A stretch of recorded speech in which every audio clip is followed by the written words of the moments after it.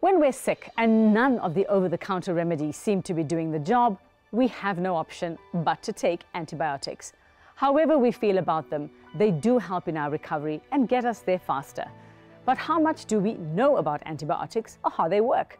Today on Medical Matters, we find out everything you need to know. You've tried every remedy you can get your hands on to kick that nasty infection.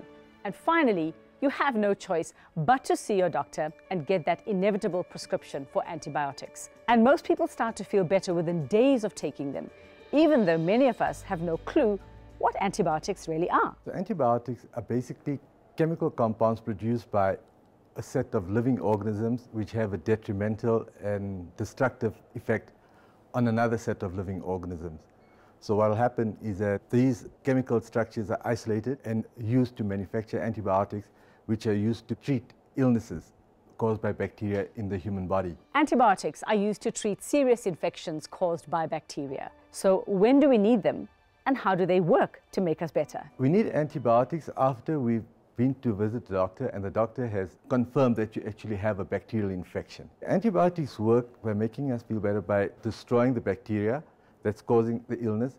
Once that happens, you'll find that the symptoms dissipate and you actually start feeling better. Like most medication, there is always the danger of side effects.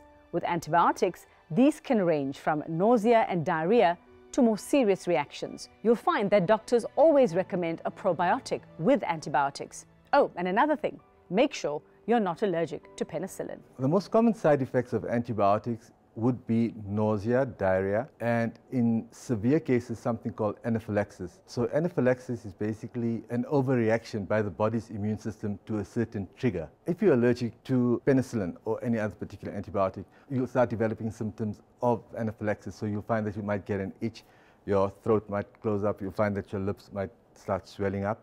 And that's when you realize that, you know what, you are actually allergic to that particular antibiotic. Antibiotics are prescribed with a probiotic because the nature of the antibiotics is to destroy bacteria.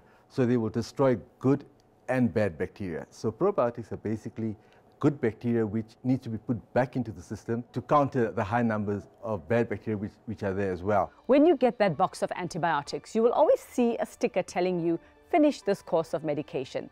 Have you ever wondered what would happen if you didn't? Finishing a course of antibiotics is crucial because, number one, you don't want reinfection because antibiotics work over a period of time. So what will happen is that you might need an antibiotic for 5 days, use it for 3 days, you haven't gotten rid of the bad bacteria, so they start growing up again. And then what happens, if you carry on doing that same thing all the time, not finishing a course of antibiotics, resistance develops. And when resistance develops, you'll find that that particular antibiotic no longer works for that particular bacteria. Then you have to start moving to a different class of antibiotics which could be more expensive and have more side effects. You must have heard someone say at some time that we can become resistant to antibiotics if we take them too often.